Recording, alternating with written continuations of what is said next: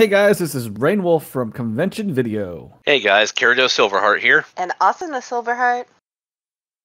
Is it working? This is Lyria. And the typical Lyria with technical issues. Yeah. Here I am. It wouldn't be right if it wasn't. I think last week it was me, but this week. So, I'm not sure if everybody feels the same way, but the way episodes have gone so far, I felt really blah on this episode in disappointment. But dang that preview. Yeah.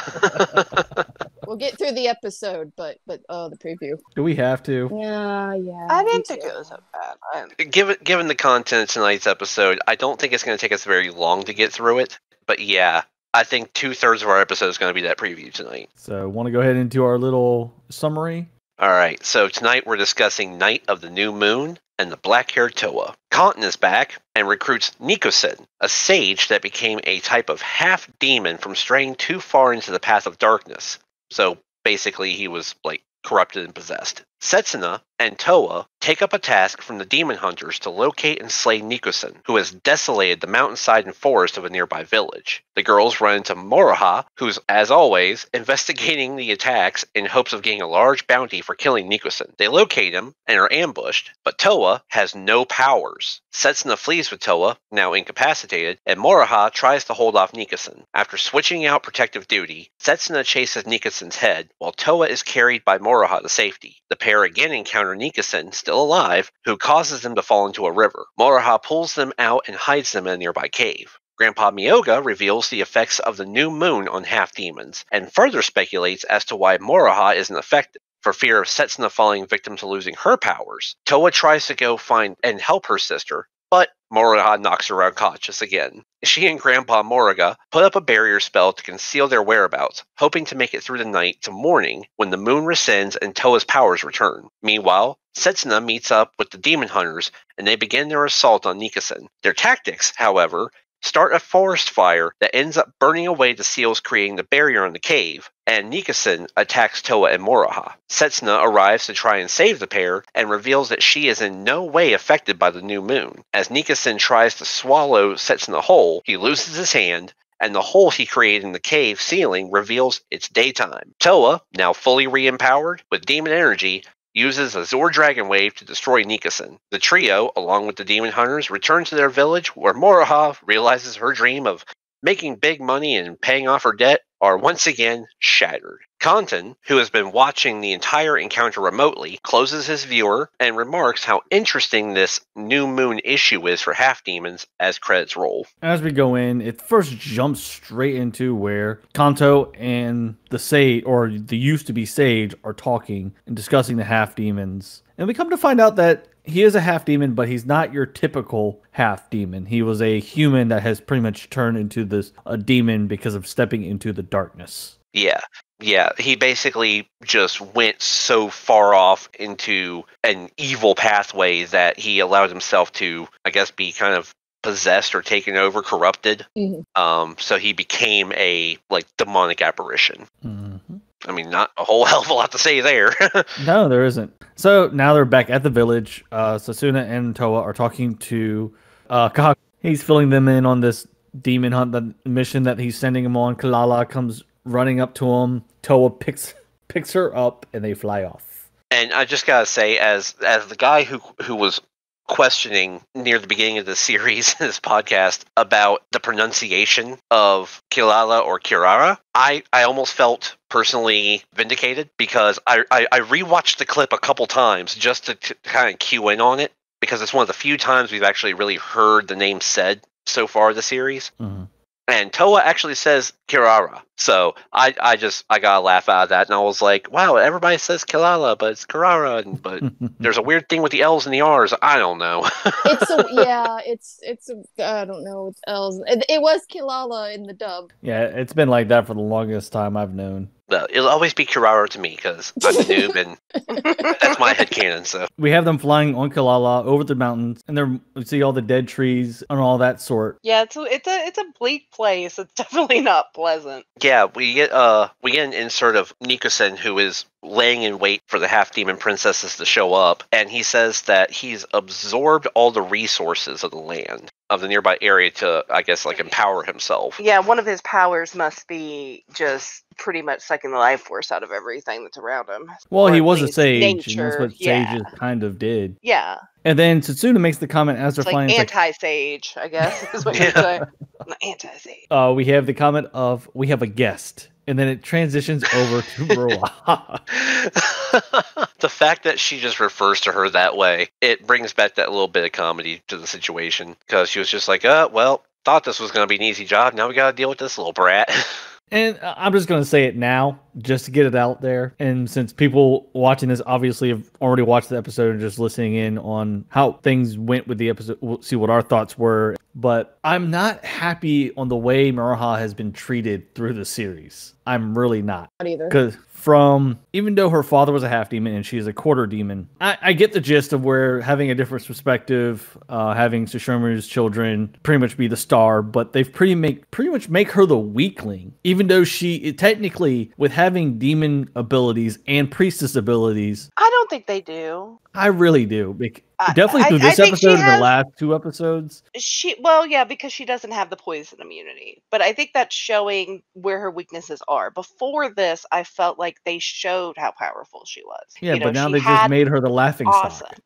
Not necessarily. I don't think, like, she's comedy relief sometimes, but I'm hoping there's a shift soon. I really do, because it's. But yeah, I know that's frustrating, but like I don't feel like she is. Like, I still think she's BA. Like, I think she's badass. I just think that it's kind of showing where her weaknesses are. These are her weaknesses. This is how, So later, if a fight happens and she shows that, we're not like, well, what happened? It's not a surprise. But I think we've already seen like where Toa's weaknesses are and how that's happening. Satsuna is another story. We've not necessarily seen weaknesses from her. Because the effects of the butterfly.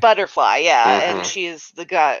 Really, it's like she's already like aloft and distant and kind of cold. She almost lacks a humanistic element to her. There's almost a part that is very much like her father, where it's that cold outer shell, and that's kind of how they're playing her weakness. She's not good with people. I don't know. Even though Inuyasha never really was good with people, he was a loner, but he still sucked it up a lot of times and did the initiative on what he needed to do. Yeah, but to kind of go along with what Asuna here is saying, I kind of feel like for the first several episodes, it really showed Maroha being BA. Like the first half of what we've watched, at least so far, really had Maroha as not just a comedic relief and some banter material, but as just totally BA. Like, and she was also kind of the audience perspective character. This is a really bad comparison, and I hate using it, but it's almost kind of like Jar Jar in the quote-unquote new trilogy or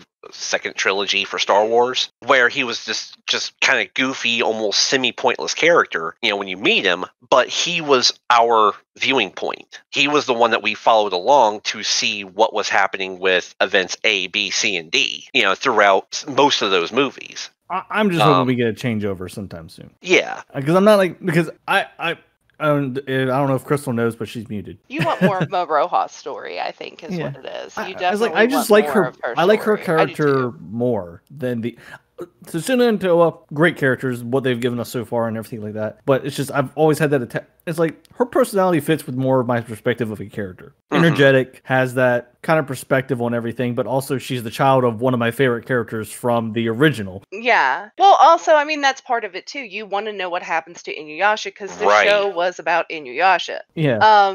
So you want to know what happens. I think right now what they're doing is they're setting it up for the events that are going to happen. I feel like if they get the twin story out of the way, then that sets up for where they get to delve into Maroha's backstory. And it's all intertwined, so they have to go through this first to get to. And I do agree. I think because as we've seen the last couple of episodes, I think they're really trying to wrap out Satsuna and Toa's perspective. Mm-hmm. Yeah, but it's also called Princess Half Demon, so you have to remember that it's going to come from their perspective for a while. Yeah. So, but I just want to see her more fights and not being smacked around by getting smacked one time and then done. Yeah. That's what's getting unfortunately, annoying. The poison weakness it blows. It does. It does. But she does have some strong and important moments. And it doesn't help that she has her father's strong sense of smell. Yeah, that too. I mean, how many times did Inuyasha get smacked around and tossed around like a rag doll? I think it's really meant to show that it takes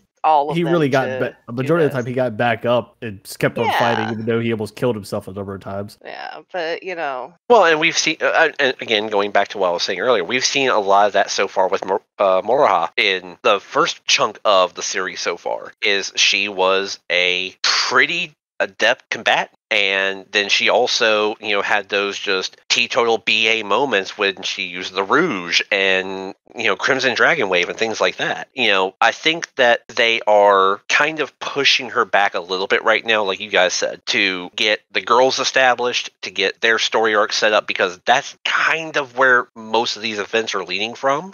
Yeah, is based on what happened with them when they were kids. I think kids, and then that the main technical situations because their father won't take their spot. The spot he's supposed to be going into. Yeah, his father's spot. But I also think that it really sets Moroha's character up for just the teetotal epic save moment of the series. I think it's going to be one of those, like, viewers may start seeing her as kind of like the underdog of the trio. Yeah. And then all of a sudden you realize that, oh, well, there was something from her past that ends up being one of the great big turning factors in this entire confrontation of the series. Very much true. Because, again, we've seen with her and Grandpa Flea, that a lot of what we learn comes through their perspectives. They're the exposition points. So obviously there's knowledge, there's skill, there's stuff there. It's just not being completely fleshed out yet. And to jump back into the knowledge part, we kind of actually see that with when it does transition over to Moroha. It's like, this is poison, but it's not from a poison, from an apparition. Mm-hmm. See, the villagers all think that it's just demon poison. But she herself, she was just like, no, something's not right about this. This isn't demon poison. This is poison, definitely. But this is some sort of venomous effect, but it's not demon. Then when they make the comment of I think Nicholson is his name. And I was like, that whole L finger expression at the chin, the grin. Again, I'm really loving Moroha. I'm right there with you, Wolf. She goes from that stern, serious, demon hunting, investigative side to the get rich quick scheme. I'm starting to turn into you, Wolf. I can't get my words out. She tries to go for the get rich quick scheme. And she's just like, oh, big bad demon? I can get a rich bounty for this. And as she's doing this, she's having her thoughts, and then she looks up and sees Toa, Sasuna, and Kilala coming towards her. What the hell are you guys doing here? And then just the straight face of disappointment. We're gonna have to split the bounty again, aren't we? Mm-hmm. If they get a bounty, because it's been running lately that's not happening. Yeah, because they've all the type of demons they've been killing murdered. They don't have technically a physical body. Mm-hmm. It's all just body. So she doesn't have a head to claim. Yeah. Yeah, they're not able to bring back enough of it to claim the bounty. So now it transitions up to the mountain they're climbing, and she makes the comment of, I smell rotting soil. And then she starts explaining to him that, oh, he's a sage from a long time ago, but wicked thoughts made him stray from the path, turn into an apparition. Mm-hmm. Then she says, go ahead. No, I was going to say, so this again, sets up the villain, sets up Nicholson, and it answers kind of that question that I posed when we discussed the preview last episode of, well, if he's a half demon being sent after half demons, and we're seeing Toa being affected by the new moon, why isn't it affecting him? Because he's not a true half demon. He's not born from a human and a demon. Well, it's discussed. Grandpa Flea also explains that, though. I mean, he says some have the power to suppress. Mm-hmm. They can choose. Yeah, but they all have their type of new moon, but the new moon may not be specifically what his is. Mm-hmm. But since he's not a true half demon, he is part human, part demon, which leaves me to more think of like corrupted soul, possess, in this things case, like that. Really, corrupted soul is pretty much the best explanation for it. Yeah, so he still has a human essence to him, but he has primarily been taken over by the demon energy. And then Moroha stops them for climbing. Then Satsuna makes this, because the scent is getting stronger, Satsuna makes the comment of, really? State the obvious. And then Toa's like, what? Really? Then Setsuna starts seeing these or sensing these changes in Toa that is happening at this moment. The And heart rate. Yeah, I love this part because you have to really kind of pay attention or have your sound up turned just right to catch it. But when she's focusing on Toa and the changes that she's noticing, she hears her heartbeat. I mean, like you can legitimately hear the heartbeat in the audio track to show where she's focusing, and you hear just ba-dum, ba-dum, ba-dum, ba-dum, ba-dum, whereas it's usually something along the lines of boom, boom, boom, boom, boom, boom. You know, it's a more steady, paced out heartbeat. Like and she was like, man, she's wheezing, she's out of breath, her heart's racing. Yeah. She's like, what the hell is going on? Then they back up because Nicholson actually shows up. He spews more of his mist. Maraha packs up. She puts the flame rat over her face, blocks out the poison. The typical Demon Slayer ventilator or mask that they would wear. Setsuna is wearing. So she throws one to Toa. And it's funny she only has one extra. Yeah, but I can kind of see that because the other demon hunters would have one. They would usually carry their own, so they all probably keep one extra on them. Yes, but just in case there's villagers or bystanders or something, or you lose yours. As of lately, since Toa has come to the feudal era, most of their traveling is with Maraha and Toa. Mm-hmm. But in argument of that, when they accepted the assignment, she equipped herself for her and Toa. She had no way of knowing that Maraha would be there. Yes, true. True. So, I mean, and they established that technically when she says, "Oh, look, we have a guest." Yeah, true. You know, she's not planning on Maraha to be there. She's expecting her and her sister to go, beat the ever-loving out of this thing and just be done with it. And now she sees more. We also see more of it with Setsuna caring more and more for Toa as well. Because the first thing she does is throw the secondary mask to her. She hits her pretty much. She falls to the ground. Yeah, she's already incapacitated at this point. It was literally that last little breeze that knocked her on her ass. Oh yeah, because she couldn't handle the poison. Because at this point, she's pretty much not a half demon at all. Because she has no. Because earlier, Setsuna, even when she was sensing the informalities in Toa, that there was a different scent. Yeah, she was like, I don't sense her energy. Her smell is different. She was like, what the hell's going on? And then when Toa goes to draw her weapon, there's no blade. Yep. And, we see it kind of flicker for a second, and then she was like, what the hell is going on? And she's shaking it like crazy. Mm-hmm. And that's just when everything hits the fan. So Setsuna and Toa retreat. Maraha holds them back for a little bit, then gets to the point where Maraha actually retreats as well. It's like, can I borrow one of those protective masks too? It's like, I can't put my strength into... with just one arm. It's like, I don't have an extra, just take this one. Yeah, which again, it shows that Maraha is a capable fighter, but she also understands that, okay, I'm not going to do anything unless I can be fully ready for combat. If I'm having to cover my mouth with one hand and swing with just one hand, she's wielding what's technically considered a two-handed weapon. Katanas like that are a two-handed weapon for the because it does have the proper impact and effect. It does have the long handles. Yeah, it is actually a two-handed weapon. There's no technically about it. Proper combat technique for that type of weapon is a two-handed weapon. So, the fact that she is only swinging with half strength because she's only using one arm, perfectly legitimate, and the fact that she recognizes that flaw in her combat strategy, in her combat ability, corrects it by getting a mask, and then goes full out on it. Maraha, great. Cuts his head off. You're not the ditzy little girl like Wolf thinks the series is trying to turn you into. She cuts his head off and goes, then it starts floating away. She shoots the arrow, goes right through him, the head comes back, and then Setsuna shows up and goes right after him. Okay, so question. Does anybody else have an issue with the fact that Maraha did not immediately point out or realize that it was an illusion when Holy Arrow Barrage did nothing? Wasn't thinking?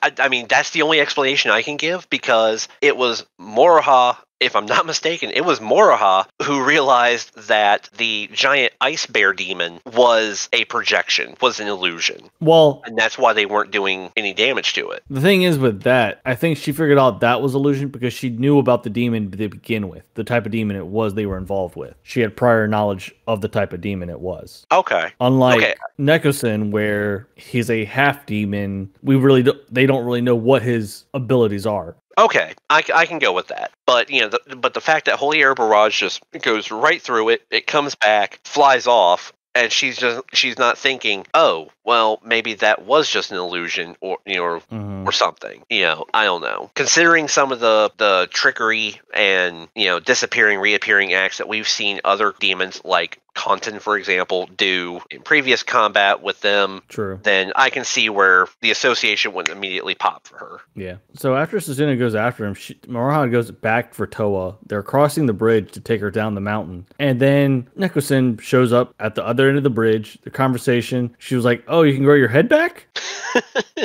Unlimited bounty! Again, I love the fact that it almost, this seems like one of those double-edged scenes where she is not just trying to process the scene and figure out, the best combat tactic or the best escape route, but she's legitimately just like, oh, I'm just going to sit here and banter and distract you for a minute because the more I think about it, the more I could actually use you as an easy cash flow. He breaks the bridge. They fall into the river, pops over to pretty much the half-end screen. Well, hang on, because we have one other thing that happens right here before the bridge collapses. This is the moment when he does another Sage Venom breath attack, and as Moroha is standing there basically trash talking him and trying to convince him to, hey, let me just take you in, I'll make you a partner and all this other stuff, that's when she realizes Toa's hair has turned black. Rewind it because it was so subtle when they changed the hair that I was like, when did it change? Was. And I had to I saw the transition at first, but then it was like if you weren't paying attention. Yeah, if you were focused on Moroha and her trash talking, then it almost just kind of whizzes by you. But I just happened to catch it out of the corner of my eye for a second. I was like, wait, oh, that's a cool effect. Like they're doing like the ink stain, almost bleed effect transition with it. Yeah. I was like, that's brilliant. I was like, that is a great moment. And then she stops and realizes that her hair is black, and she thinks that Nekosen had something to do with it, with that last attack. She was like, what the hell did you do to her? He's like, I don't know what you're talking about. Crash. Because even with her technically a half demon, she's never had a situation with her having such less demon blood that she's never really had one of these moments for a new moon. Mm-hmm. Yeah, which is something we discuss here in a little bit. I have words about that when we get to it. And it's Setsuna. Obviously, we have the short part where Setsuna, the boomerang is thrown at her just to give her a heads up that they're there. Then it transitions back over to Setsuna and Moroha. Moroha's laid Toa down on a rock. She's worn out. Her hair's longer. And does her hair look brown to you? A brown tint because her highlights are like a brown. Or red. Because I'm looking at the scene directly of. She looks like Ren. Like I'm totally not doubting at all that that's their mother. She looks very much like young Ren when that happened. And I was like, oh. but I was okay. Oh, no. I was like, that's a thing. Yeah, it's interesting because it does have that almost brownish hint to it. But I mean, I don't know. To me, it still looks black. I think it has a black hint to it, but it's. I think it's in that scene. It's what would be considered contrasting black because it's such a dark scene. Like it's a nighttime scene, so they're having to use certain lighting effects to show that yes, it's dark, it is nighttime, but they can't just make everything pitch black. Well, the thing is, if that was the case, Moroha's hair would be in the same boat. Well, Moroha's hair is straight black. Well, and see, that's the interesting thing I noticed about this episode too. Is Moroha's hair? It has that midnight blue sheening to it. I give you the example of Nightwing from the actual Nightwing comics and things. Everybody knows Dick Grayson has black hair, but when they do those contrasting effects to show his black hair at nighttime, it has that bluish hue to it. So I think it's literally just a coloring choice in my opinion, but again, that's me being kind of the technical skeptic about it. So as things are going on, she's sitting there thinking, it's like, what's going on? And then she's like, oh yeah, pulls out the Rouge. She Here it is. she almost summons Grandpa. It's that joke my friends make where they're like, if you want to summon me, you just set out a plate of cookies and some wine. If you want to summon Grandpa, you just open the Rouge and say, I think I should put it on. And Grandpa's like, I heard that. Well, because the thing is with Grandpa Ryoga, even though he's not there, you know he's in the vicinity. Mm-hmm. Yeah, I mean, because 99% because what technically happened, he's supposed to be protecting her. I am 99% sure exactly of what happened here is Miyoga was hiding in her hood or her collar or whatever where he usually hides, near her shoulder and neck and stuff. And when they fell and hit the water, he washed off. That More sounds like about right. And that's why he comes floating in on the leaf and then jumps up and bites her. Making perfect Grandpa entrance. And then he's like, oh, it looks like you haven't yet. I love the animation of her smacking herself in the face. Oh, yeah, because it actually leaves the shade of where she smacked herself. Because she hits herself so hard trying to smack him off that she just marks her face. It's the little things in the animation that bring me such joy for shows like this. Those little tidbits of nuance. Yep. So it goes into, and then Miyoga notices Towa's black hair after she's pretty much waking up there. And then he's like, that shade of black hair. And then he goes into the explanation of the new moon. Yes, Grandpa exposition for the win. Pretty much a shortened version. I know we've explained this in past episodes. Half demons are affected by new moon. They lose their abilities. And then we get a little more description of the state here than what we've done in the past. Yeah, depending on how strong the demon versus half demon, ratio is, depends on how it affects them or if they're able to negate it completely. Or change it. Or, if it's specifically a new moon phase that does it. Some are affected by other phases of the moon. Moroha herself points out in this part with Grandpa, she was like, I'm part human, part demon. I've never had this problem. And he was like, well, technically you're a quarter demon. Mm-hmm. So the demon blood probably isn't strong enough in you to affect the change. And then Toa goes into the spazzing about Tsuna about it. Yeah, so right then and there, okay, that answers. So far, we've had 2 out of the 3 characters that I've been questioning since the preview last week explain. Mm-hmm. Yeah. During they were explaining exposition, but it was detailed enough exposition that I am not going to write it off. Yeah. It was a legitimate, clear answer. He was a human who went dark and was corrupted by demon energy.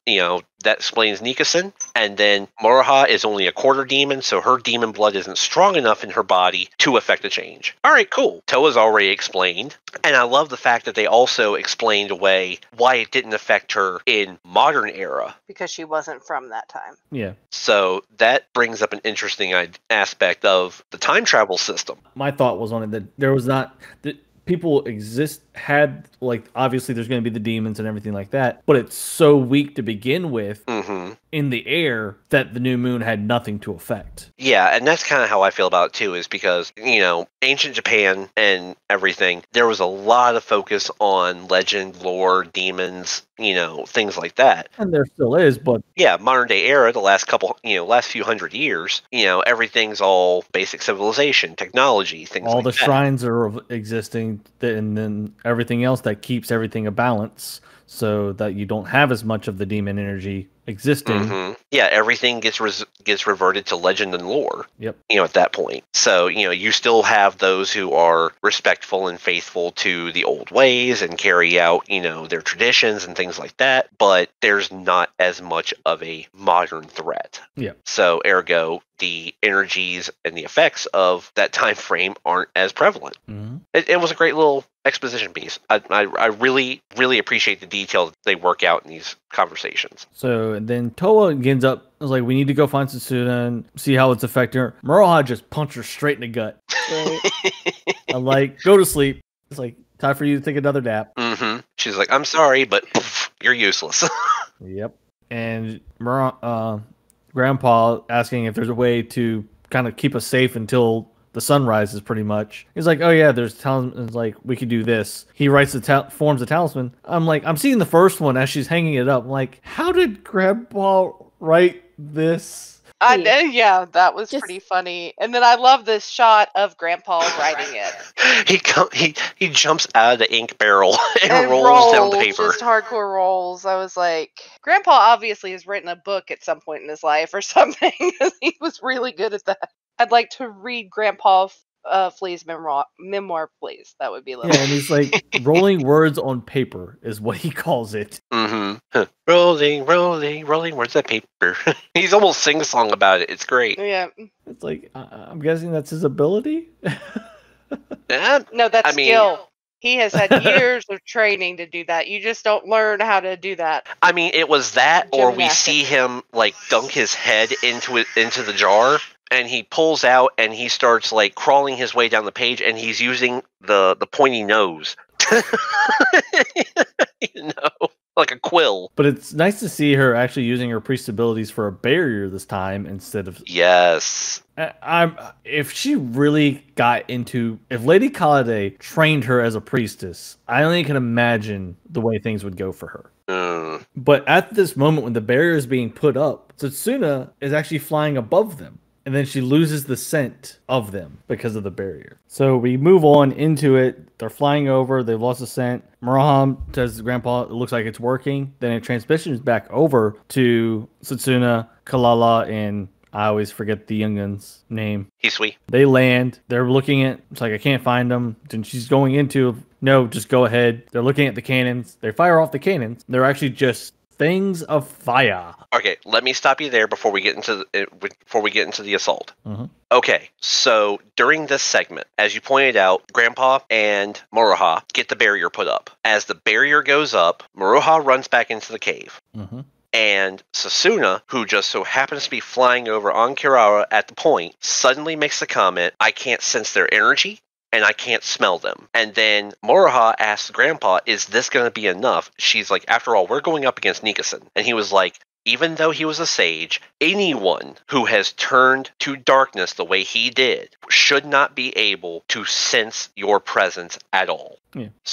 So what this brings up to me is the question of, did Sasuna lose her ability to sense them strictly because there's a barrier in place, or is it because of something to do with her and her abilities? Maybe the dream butterfly. Yeah. But also, I mean, we really don't know what Satsuna did before she came to the village to be trained either. We don't know what path she was going down. We don't know what she was doing. Has Sasuna been a cold-hearted bitch, basically, up to this point of being back with her sister because she's Shishomaru's daughter, that's just kind of her personality? Or is it because she did some really dark stuff up to this point? And she has the potential of being like Nikusen, who turned dark. I really feel like it's something to do with the dream butterfly, but there's always the possibility. The way I'm taking it, because even though it says that he's taking the path of darkness, stuff like that, but it's also a wall of spirit energy. Demons cannot sense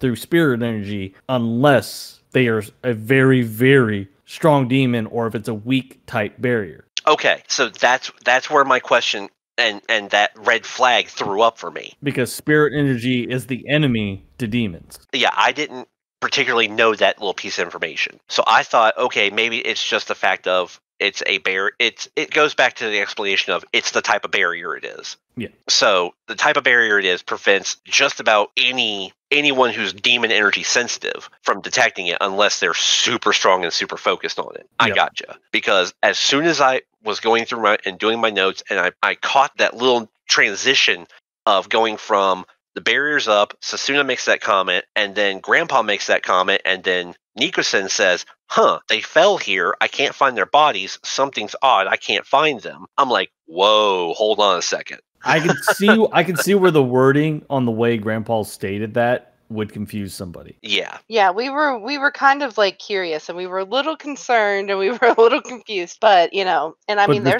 it's interesting to see. It was an interesting thing that he caught. Yeah, and for it to be, I had to actually go back and go through it and see what the actual words were. But with them saying wall of spirit energy, and since spirit energy is technically the opposite of demon energy, you can see where the problem would exist. Yeah, that she couldn't. At first, I thought maybe she did lose when she mentioned it at first, because before we realized why she didn't lose her powers. I thought maybe she has lost her powers. She just doesn't realize it because of her demon hunter training. She thinks that she's fine. You know, she's not aware anything's wrong because she still has her demon hunter ability. But So the thing is, Cyclone Burst and Sea of Swallows are not her Demon Slayer abilities. Those are her demon abilities. demon abilities, yeah. But I thought maybe they were. I was like, well, maybe every demon slayer is different. I don't know.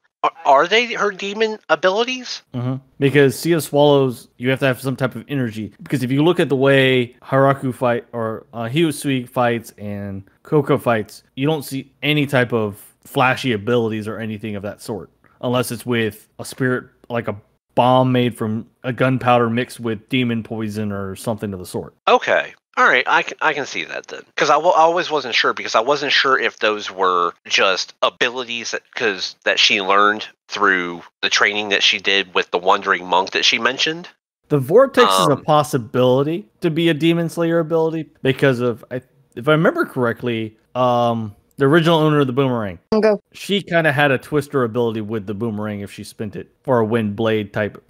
So because she would actually pretty much swing it hard enough. That's why I wondered for a moment if the Cyclone Burst was because she did have that wind. Sango did have the wind attack. But the Sea of Swallows definitely is a demon ability. Yeah, Scourge of Swallows. Yeah, I can definitely see Scourge of Swallows being a demon ability, especially considering that's kind of her variable finisher.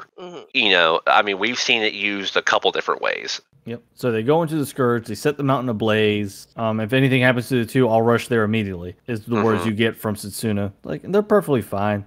And then all this is light them up.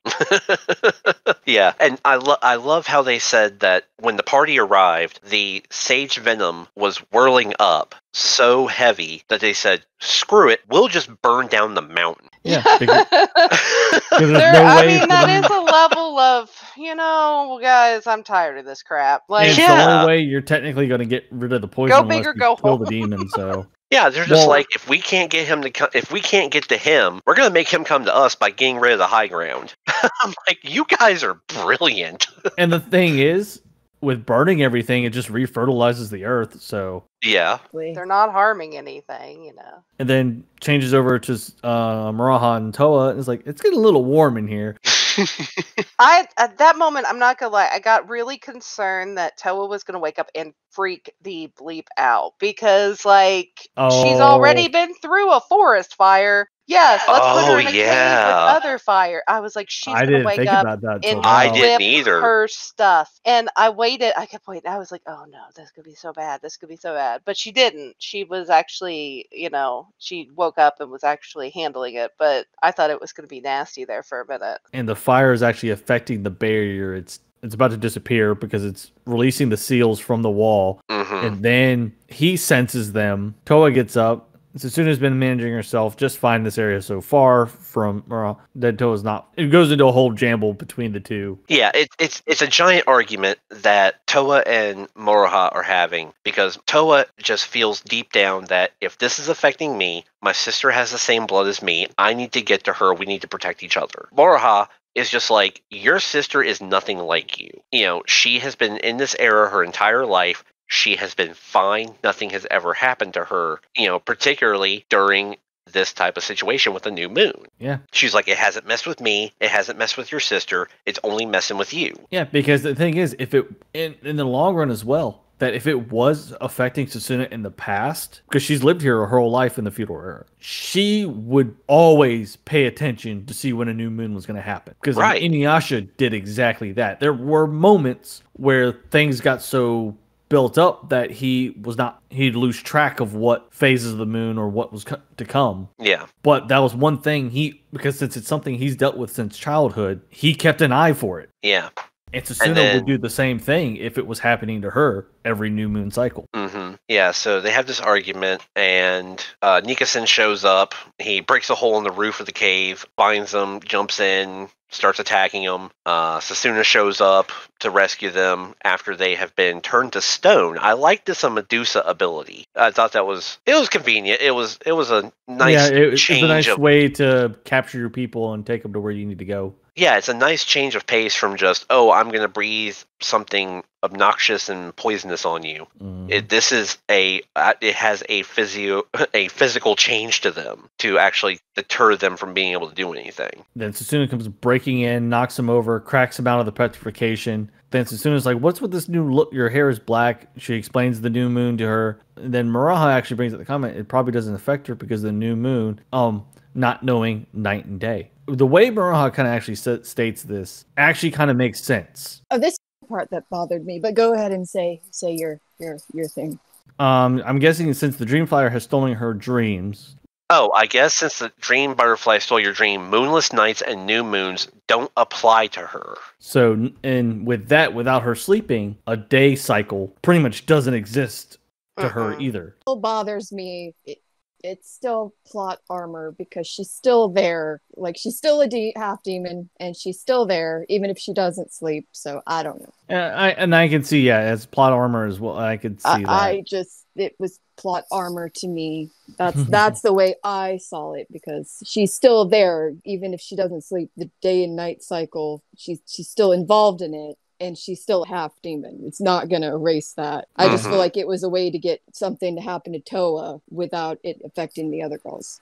Yeah. And without it affecting and leaving it down just to Maraha. But also, we really truly don't know how powerful, even though it's a dream butterfly, we know it takes dreams. And it's given us these explanations that we have so far, but there's really no clear stating on what else it actually affects to the person, not just the person, but on the perspective of the world. The Dream Butterfly has become the series Deus Ex Machina because so far, okay, it prevents you from sleeping ever. It takes your dreams. It takes your memories.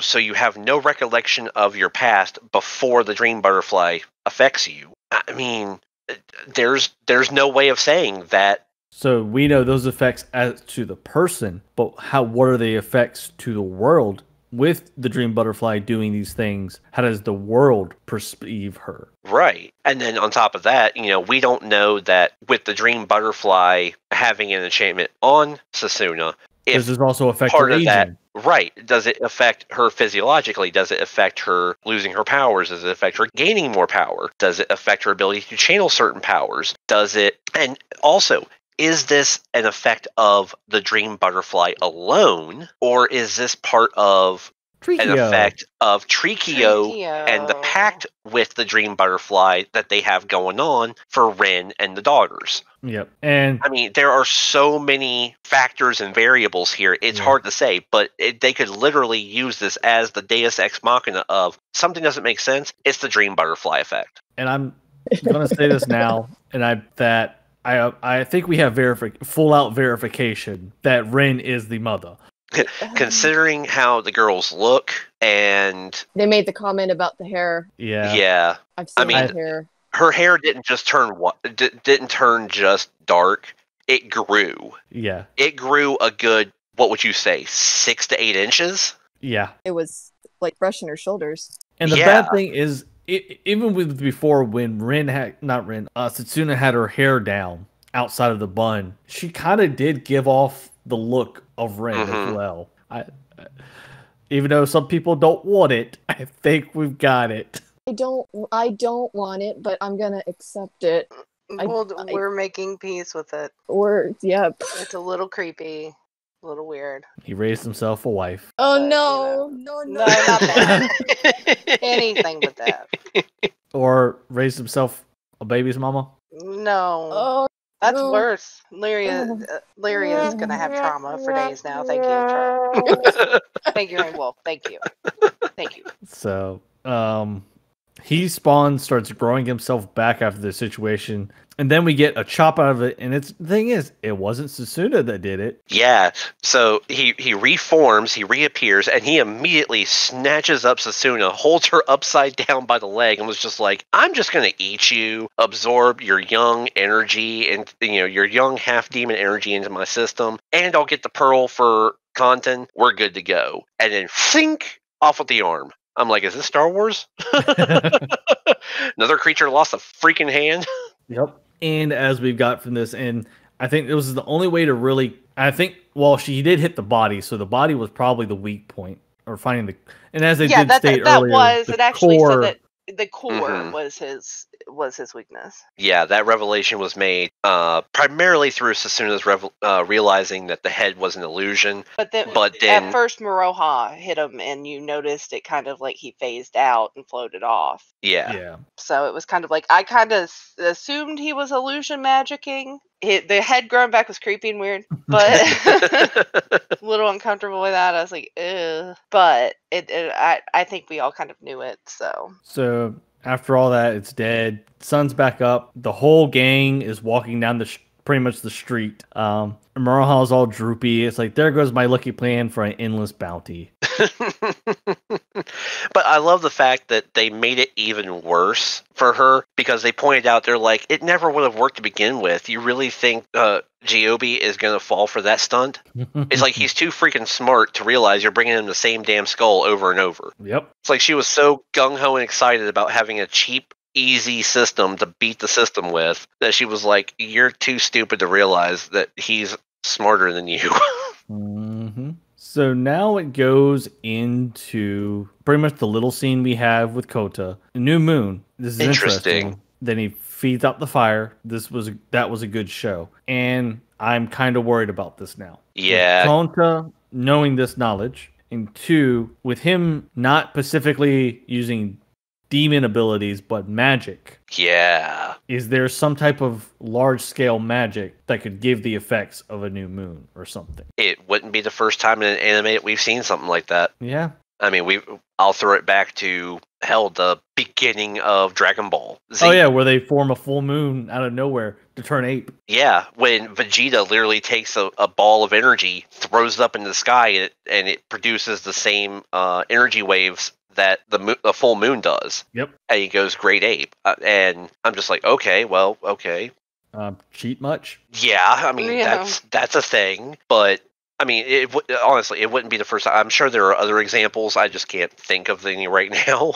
But yeah, if he found some kind of right incantation or something that would produce a new moon or something, because they also say that they call it out that it's not just a new moon, but a moonless sky. Yep. Mm-hmm. So if he finds a way to block out the moon completely from projecting its energy, then that could potentially cause the effect as well. Very much so. So anything else to state for this episode from anybody?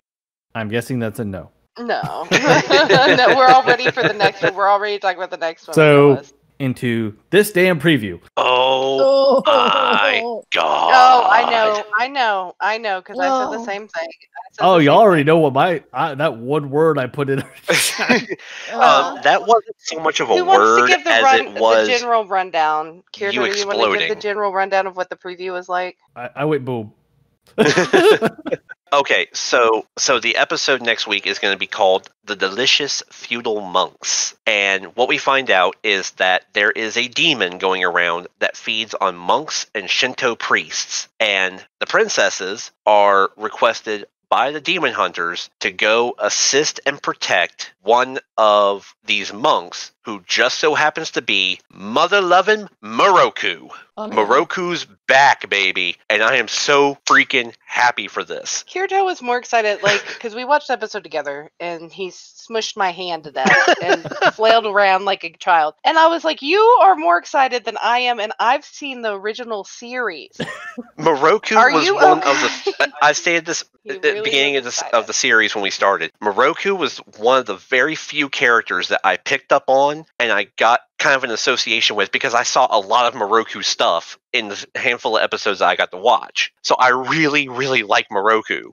And then was my favorite character from the original series. Yeah, and then coming back into the first episode of this one, when they do the "Where Are They Now" type of deal, seeing Moroku back in action with Inuyasha and the gang, I'm just like, this is awesome. I'm getting to see my favorite, plus all these ones that I know some things about. I get to see a lot of badass interaction here. This is great. And the fact that Moroku's back just makes me super giddy. One of the sentences that we get through this preview, he wants to attain divine power through 1,000-day training. So there is something that is taught between the monks. Mm-hmm. It's going to means that maybe, and that it also says, he's doing that, so he's not just wandering around without Sango. So hopefully we'll get some sort of explanation. Well, I'll get to that in a second. Maybe. I'll get to that in a second. But another thing that we get to see in this episode is we get to reveal another one of the 4 perils. Yes. And that demon is Todasu. And if anybody else caught this, his face is so derpy. That demon has the derpiest the final image of him. The next part, there was a moment where we paused, and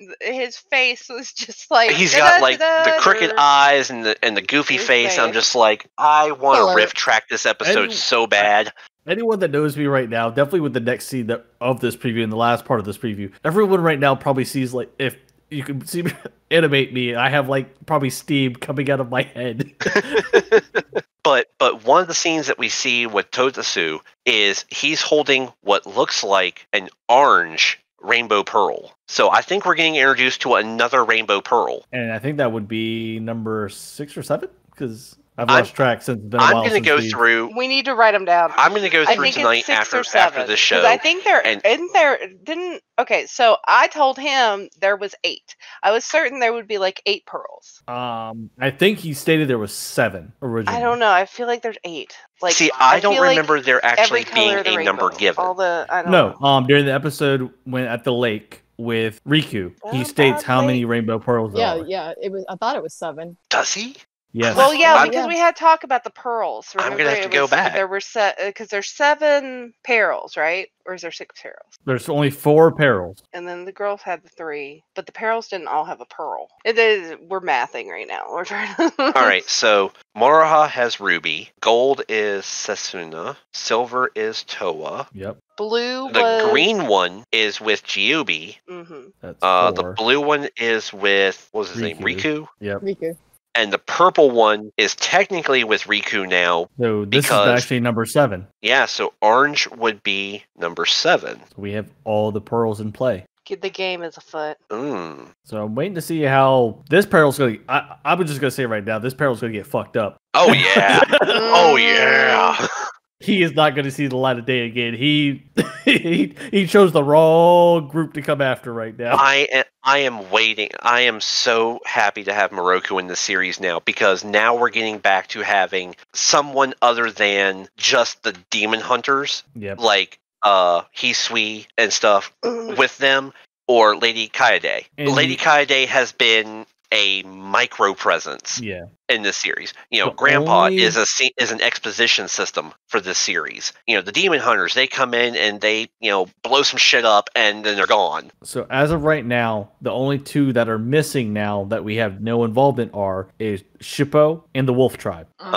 We have no idea where those 2. Well, obviously Inuyasha and Kagome, but I feel like the Wolf Tribe will show up with the backstory with Moroha because of the way she's dressed. And she's a bounty hunter. Because the Wolf Tribes are bounty hunters. Mm-hmm. She screams like she ended up with the Wolf Tribe. Screams it. I have a feeling that's where she was taken. Because they would protect her, and nobody would really want to mess with them. No. So we get an image as they are announcing the name of the episode, The Delicious Feudal Monks, of a long, dark-haired female. We know who it is. Kneeling in front of a stone with carvings on it. He made me real. Okay, I'm going to say Kirito made me really sad because I thought it was Sango. Asuna was just like, "Oh my god, that looks like Sango." I was like, "That also looks like a grave marker." And I bet that's one of their daughters. It broke me when he said that. Now that you... Doesn't that make you sad? Oh hit my him God! for See, me. you see, Hit he's him. evil. Hit I him. almost wept openly. I mean, I'm sorry. I was I'm sorry. focused We on have. Moroku. Oh no. I'm sorry. We have bantered about this topic long enough through this damn series that Moroku has been traveling again. Yeah, and Moroku- Sango hasn't been with him. Moroku was responsible with bringing Takachiyo to Jaobi. Moroku trained Sesuna for a little while. He has been traveling on his own. And now that I look at it, when it's the zoom out image, it is a younger body stature. That's exactly what I told Asuna. I was like, she looks No. He way made too a good young. point too with anime. You gotta with anime protagonists that they usually there's several One of reasons the they go parents is for dead. power. Well, not just that too. There's also like when they seek power. When people seek power, Yeah, there's this is in reasons why this they is in seek reference to the comment that Moroku is wanting to do this 1,000-day training. There is something that I have come to realize about every anime that I've ever loved. There are only one of three reasons why you want to make yourself that much stronger. Is either A, you're just a combat nut like fucking Goku, Yeah. who just wants to be the strongest and fight the strongest and win. You want to do it to protect the ones you love, Yep. or you want revenge. And I'm sorry, but having 2 daughters and a dead wife, that's 2 out of the 3 motivations. And a possibility of a very good friend that are possibly dead as well. Oh no, that's a bad idea too. Because So, as of right now, our current status on Inuyasha If and that Kagome, is Sango and that's a grave marker, that could be real super bad for someone else. That might.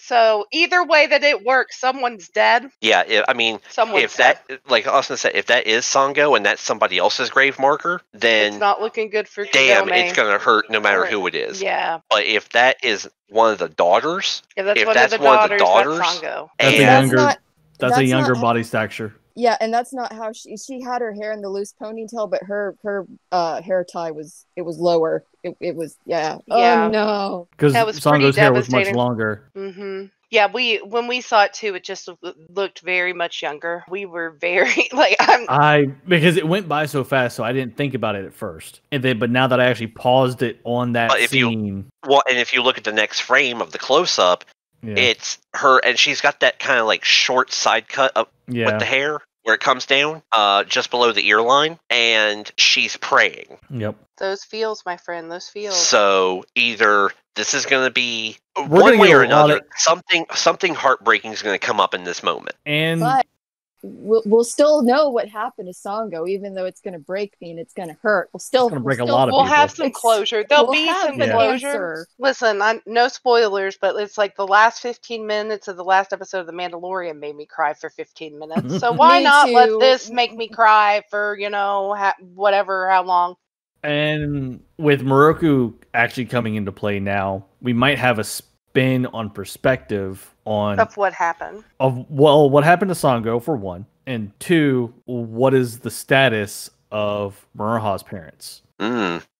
That's possible. Because happened This, Everything. this could be the turning point where we start to break, like you were wanting earlier, Yeah. in this episode, Wolf, where we start to focus a little less on the twins and focus on a little bit more of Moroha's backstory. Yeah. Because I honestly, if this It is all ties together. Like, I know this all ties together. This is all one big circle. There's a reason. Well, I have a feeling this one's going to be more of an action episode than the following one will probably be a lot of explanation. I hope so. Because with how much explanation there needs to be, because obviously Murukru is traveling, one, to become stronger, because of, obviously, from what we're seeing, a dead wife, but also for two of his very close friends, status deceased as well, from our knowledge. He may know something more. He may be getting stronger for that as well. He may not know where they're at. He may Yeah. be in search of them, and that might be why too. So we just really have to wait and see. But this episode's gonna be rough. My head exploded. yeah, I mean, 1,000 days is Bad. about 2 3/4 of a year, or two years and like 3/4 of another year. So it's almost 3 years. So Yeah, he's been at it for a while. I'm wondering how far into this 1,000 days he is. If Is he just starting it? Is he already feeling, since they're giving us this point, we're seeing how long his hair is at that. Yeah. Yeah, that's another thing I point out to Austin too. I was like, look at that hair. Damn. He's been at was this like- for a while. He may be at the end of it, or he may be close to the end of it. Yeah. But I think I'm thinking the end of it, because they would not be bringing him into play if it was not ending. I don't know. I mean, again, I go back to, other things I've watched, not just anime, where you bring in a character and they go, okay, well, I'll help you out for now, or we'll be together for now. But then when this is over, I have to go back to what I was doing. But if you ever need me, holler at me. Yeah. So this could be a situation where they bring in Moroku, they explain events A, B, and C of what's been going on, with like Sango or possibly Inuyasha and Kagome or whatever. And then at the end of the episode, he says, okay, I'm going back to training because he's getting close to being done, or he's only halfway or whatever. But there's always the possibility of, now that he's introduced, now we can rely on him when the shit hits the fan and we need him. And this is not to this episode particularly, or the preview, but with this happening for the dub side of things, I wonder who's going to be replacing him as his voice actor. Oh, I know. That's Oh, sad. yeah. That's so Because sad. he was originally supposed to do the voice. Yeah, he was going to. He was. I think they got. He passed. I think the yeah, last just scene they got recently. recorded with him, from what I can tell from where the dub is at the moment, is the first episode pretty much, and that was it. Because after the first episode, he has no dialect. Because even the little spots we see him throughout the series, he's not talking. Yeah. Yeah, there's no Yeah, it's dialogue always after just that, no. hand gestures and head movements. I guess so. Oh, it's also heartbreaking. It is. Next week, ladies and gentlemen, prepare for screaming, crying. Prepare for the worst, hope for the best. And something, it honestly wouldn't surprise me if they did it as a two-parter. Oh yeah. I think this would be a great point in the time frame of the series to get a two-parter in here to really start breaking up some of the, Monster of the Week stuff, or some of the monotony of focusing on Toa's new ability, or Toa's new weakness, or Moroha's new ability, or Moroha's weakness. Yeah, this whole section might actually end up being a two-part episode, because we'll probably get started either with information, then a slight fight scene, then just the rest information. Then it goes into the next episode where finishes out the fight, more information, and then so on. Yeah. Is that all? What everybody? Shoot, I think we could go on even longer, but I think for the most part of this episode and the preview itself, I think we have covered it pretty well. I think so. Whew. Next week, man. I know we said that a lot at the end of a lot of our episodes, but next week, like the two biggest ones that have hit us so far have been the dream episode, where we got the visions of Kagome and Inuyasha and everything. But then this coming week is going to be interesting. Oh yeah. And as the guy who doesn't really know a whole hell of a lot from the original series and stuff, being able to pick up with somebody that I do know, this is going to be a great episode in my opinion. This is going to be great. I'm Rainwolf. See you next week. This is Kirido Silverheart. This is Asuna Silverheart. And this is Lyria. Leave a like, comment, and subscribe. Follow us over here on Twitch. Show us some support. Show us some love. And leave some comments if you have any thoughts over on our YouTube, Instagram, Twitter, Facebook. And see ya. Bye.